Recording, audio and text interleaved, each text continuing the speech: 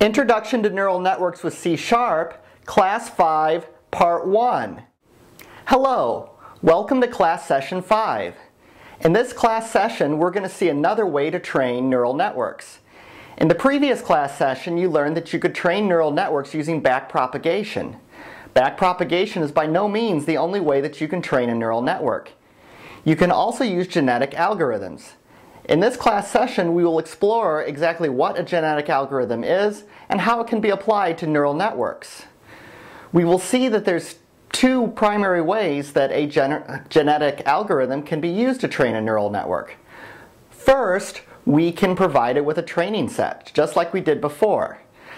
We will see a simple example that trains the feed-forward neural network for XOR with a training set. This is going to be applied to any training set, and we will see in later class sessions that we can also apply genetic algorithms or simulated annealing to get backpropagation over a certain issue that it runs into called local minimas. So we will look at that sort of hybrid training as well. We'll also see that you can use a genetic algorithm when you don't have a training set. You simply need to be able to evaluate if the outcome was good or bad. We will show how you could adapt a neural network to playing the game tic-tac-toe, which is called crosses and knots in some part of the world. And you will see that you don't need a training set for this. You simply can use the outcome of the game. If the neural network lost, that's bad. If the neural network won, that's good. If the neural network drawed, it's not quite so good. So we will see how to apply genetic algorithms in these two distinct ways to neural networks. We will also see that genetic algorithms can be used completely independently of neural networks. We will apply the genetic algorithm to the traveling salesman problem, and you will see that the genetic algorithm can be used to find an optimal path amongst several cities that a traveling salesman has to visit. We will now begin by explaining exactly what a genetic algorithm is. Genetic algorithms are based on genetics. A major component of genetics is DNA. Here you see a DNA double helix. This DNA molecule represents a stream of information. The information is contained in the individual amino acids, which are the individual rungs of the ladder shape that you see here. To use a genetic algorithm to solve a problem, you must represent that problem in a way similar to how DNA is represented. That is, you must represent that problem as a long sequence of elements. How you convert data into this array of elements is part of the problem of adapting the problem to a genetic algorithm. We will take a look at how this is done and how you can convert a neural network to a long sequence of numbers. Here you see a long sequence of numbers. It represents sort of the same thing as the DNA molecule. The data contained in that long sequence of numbers must represent the problem that you are attempting to solve. By converting that problem into the sequence of numbers, you will allow the genetic algorithm to perform chromosomal crossover.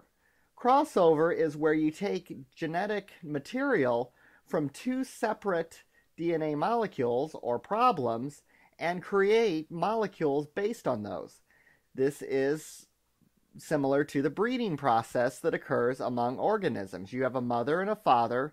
Both the mother and father contribute DNA material, and one or more offspring is produced. Ideally, these offspring are better able to solve the problem than the original parent was. Here you see a mother and a father DNA molecule. These two molecules can combine to create one or more offspring. These offspring will contain genetic material from both the mother and the father. The process by which DNA material is selected from the mother and the father is called chromosomal crossover. We will learn more about this later, but basically what happens is splices are taken from each of the two molecules that you see here, and these combine to produce offspring. These offspring will share traits from the parents and ideally will be better suited to solve the problem than the parent was. However, this is not always the case. All children will be sorted and the least suitable ones will be discarded and not allowed to mate. You'll also notice that the two chromosomes are the same length. This is very important. Here you see two DNA molecules that are not of the same length. These two molecules are not compatible, so they could not be paired to produce offspring. This is the same problem you will run into with computer programs and genetic algorithms. When you reduce a potential solution to a problem to a numeric sequence, all solutions must produce the same length of binary data. If they do not, you will not be able to combine traits from the two parents and produce offspring. This will not produce a solution. So you must structure your data in such a way so that all of the binary data from from potential solutions must be of the same length. Different books will use different terms in different ways to describe genetic algorithms. These three terms will be used in this course. I want to explain how they will be used in this course and how they're also used in the book. In biology, a gene is part of a chromosome, and a chromosome is part of an organism. In this class, we're going to represent the genes as the individual numbers that make up the potential solution. Genes will go together to produce chromosomes. So a chromosome is kind of like the DNA molecule we just saw. It is a strand of genes. Then one or more chromosomes will go together to produce an organism. However, in this class, we will only deal with organisms that are composed of a single chromosome. This will make things more simple to implement.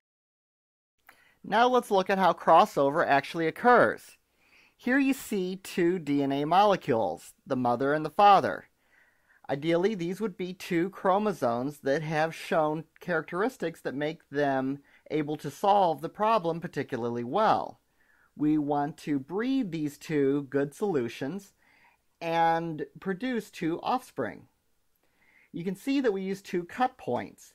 These cut points are going to basically just cut right through the long numeric sequences that make up the mother and the father solutions and splice them. You can then see how they're paired back together to produce the two offspring. Look at offspring 1 and 2. You can see that both of these two offspring share characteristics from both the mother and the father. This is exactly how the algorithm that we will look at in the next part actually breaks the two parents apart. Mutation is another important concept for genetic algorithms. In nature, many mutations come from the radiation put forth by the sun.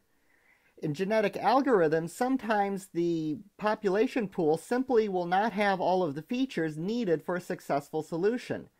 Mutation occurs when random changes are introduced into the parent chromosomes. This will add additional features that would not normally have been in the population set. This concludes part 1. In the next part, you will see how to actually implement a genetic algorithm in code. We will implement a generic genetic algorithm that can be used for neural networks as well as other general tasks such as the traveling salesman problem. We hope you will continue with part 2. Thank you. This course is based on our Introduction to Neural Network Programming books for Java and also Introduction to Neural Networks for C#. Available in both paperback and ebook format.